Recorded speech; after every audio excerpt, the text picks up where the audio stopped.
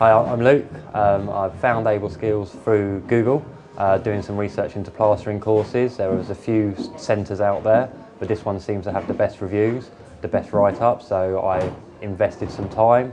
I've come up. I'm now doing a 7-week NVQ course. I've been here 1 week so far. Come from an office background, so it's all new, never touched any tools in my life. It's very interesting, it's hard work, but it's fun.